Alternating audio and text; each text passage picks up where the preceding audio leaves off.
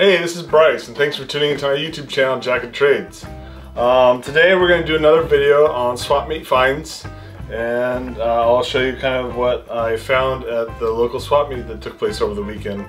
So I didn't even know there was going to be a swap meet this weekend. I woke up Saturday morning, it was early, I couldn't go back to sleep, so I hopped on Facebook and I saw a post by Ampro Engineering showing his car packed full of stuff.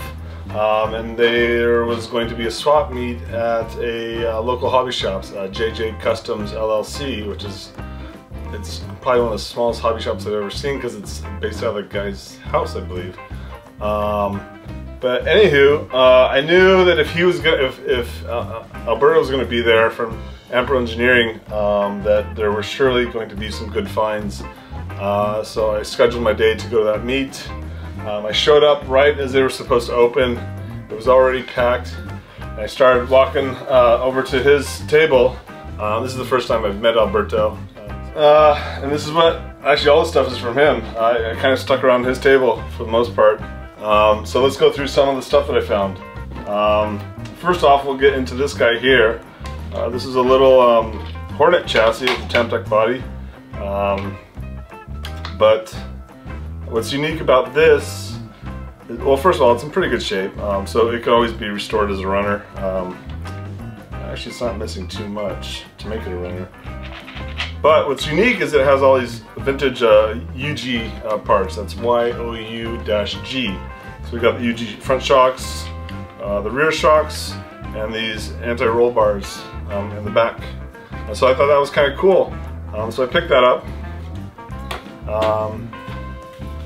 And then as I was amassing my pile of goodies, he started throwing in stuff. So he threw in this little mini racer, which is supposed to be fully functional, but I haven't tried it yet. But it's cute. So we got that. And I saw this box sitting underneath one of the tables. It was empty. So this is a Rockbuster by World Engines. And then he pointed me over to this box here, which is the Roadrunner 2 by Academy. So these are basically identical cars. These are originally this came out in 1988 as a quote-unquote grasshopper clone. But if you kind of start looking at the car, it's similar with the Hornet, the Tamiya Hornet, than it does with the Tamiya Grasshopper. And it's not a complete kit. But it's kind of the pertinent parts that make it unique. So we've got a manual.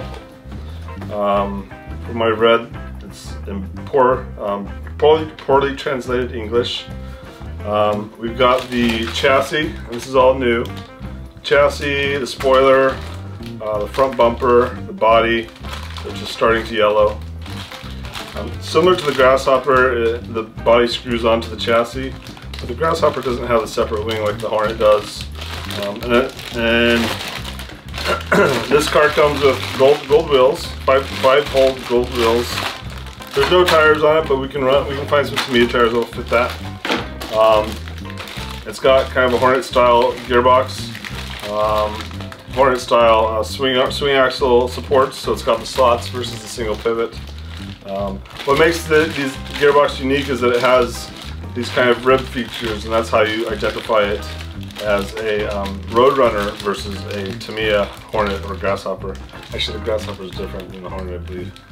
So it is more like a Hornet gearbox. We got the battery cover, the lower arms, the front arms. So I think we have a lot of the parts we need to build this car. We mainly just need some hardware kits, the internals for the gearbox, and we can build this up. And actually what I was thinking of doing is maybe taking the UG parts off of this guy, or actually all the parts that I need, the internals, the shocks, and applying it to this build here. But I haven't quite decided on that yet. And then in addition to this car, Alberto threw in a bunch of Hornet parts to go along. So we got some UG tires here, front and rears. These rears definitely won't work with those wheels. I haven't checked on the fronts yet. So So here's the front wheels. Those look too small as well. These are tiny. I don't know what size that is.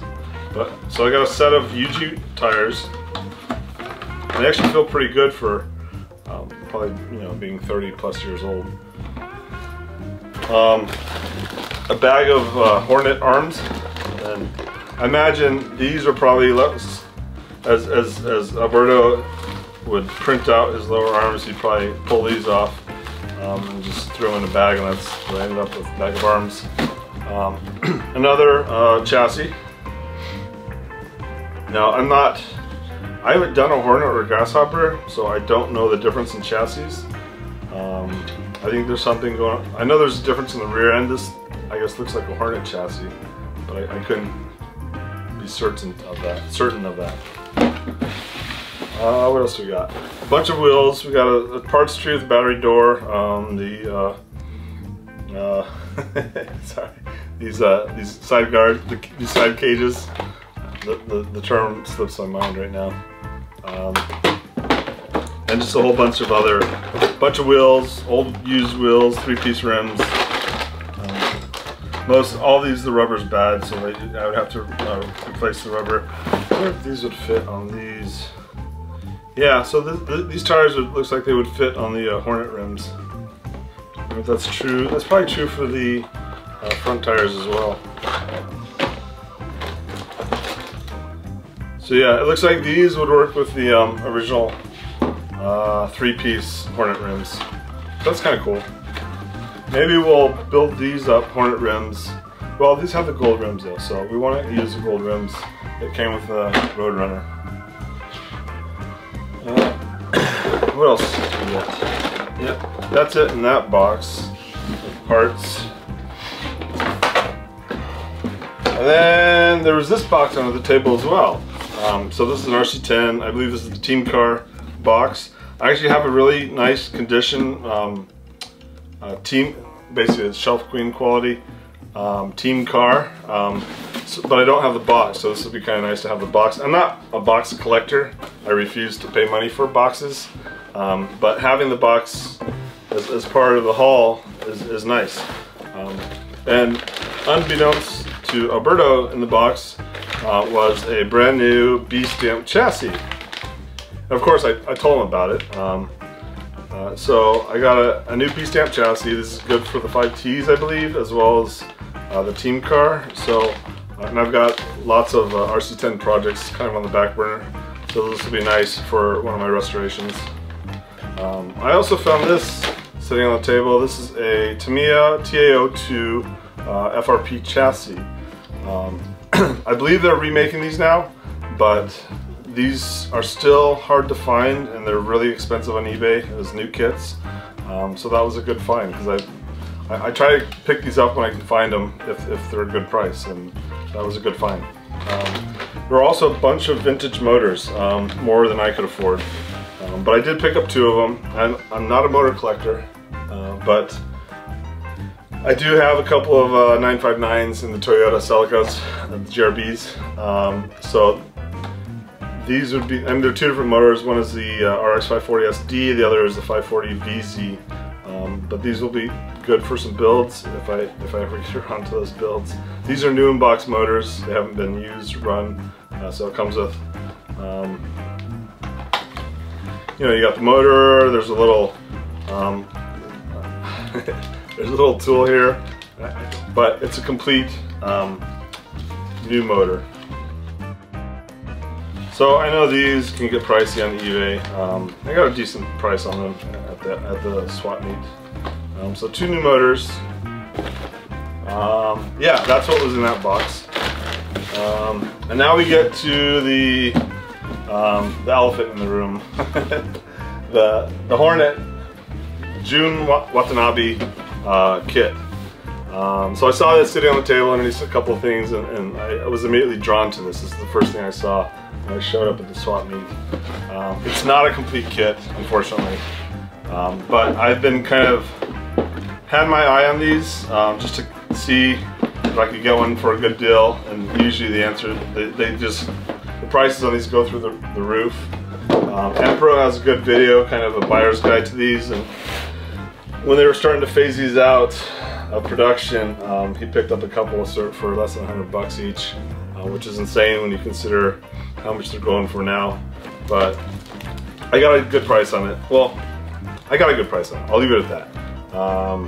But it's not a complete kit. What it is, it's basically 90% of the parts required to build up a Jun Watanabe Hornet. So we've got an original complete sticker sheet. We've got the body and wing, and that's not, I mean, you can get those now. Right?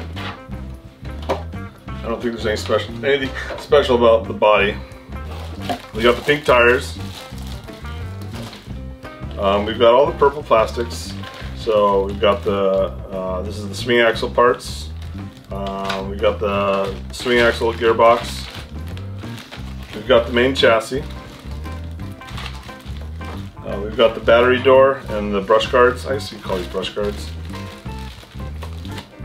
We got the black wheels, the purple bumper, and the purple front suspension components. So what's missing from this to make it complete are a couple of things. We're missing the, for the steering, actually, oh, and sorry, we have the pink spindles. So for the steering, there's also pink rod ends, or ball cups, I guess, to complement these spindles. It's missing those. It's also missing the pink wheel nuts, and then the shocks have white springs, so it's missing the white springs. So those three components are kind of the only thing that I know that's missing from the kit to make it a complete Watanabe kit. But I think some of that I'm not collecting. This isn't meant to be kind of a new in-box kit to go in the collection and never get built. So I'm not too concerned about some of the missing components, like the instruction manual is fairly unique because it's printed in purple. And just the fact that it's not a complete kit. My plan is to build this up, and that's where it'll have the most value for me in my collection, as a built-up kit on the shelf or on display. So to complete the kit, that's why I have this other Hornet kit down here.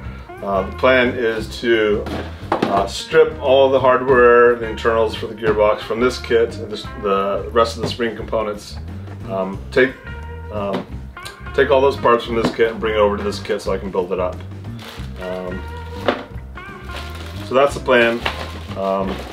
The combined cost of this is still less than if I had to have purchased this kit online. Right now on eBay, there's a couple on eBay. I don't think there's any new in-box kits. I think they're built up, and they're just asking for ridiculous amounts of money for them. I'm kind of over spending a lot of money on vintage kits. I have enough kits to last me a while, so if I can find good deals like this, I'll jump on them, but otherwise I'm good. The prices have gotten ridiculous, and really it's kind of I think it's just a period thing where over time the prices are going to come back down once the market for the people that are in their 40s kind of either get out of the hobby or they grow older. I think we'll see a drop in prices, but I don't know. I'm just speculating, and it means nothing. So yeah, all in all, that was the second swap meet that I'd been to. I had a lot of fun looking around it, stopped chatting with Alberto. He's a really cool guy, but it was fun. If you ever get a chance to go to a swap meet in your area, I definitely recommend it. And that's all I got. Thanks for watching. Have a good one.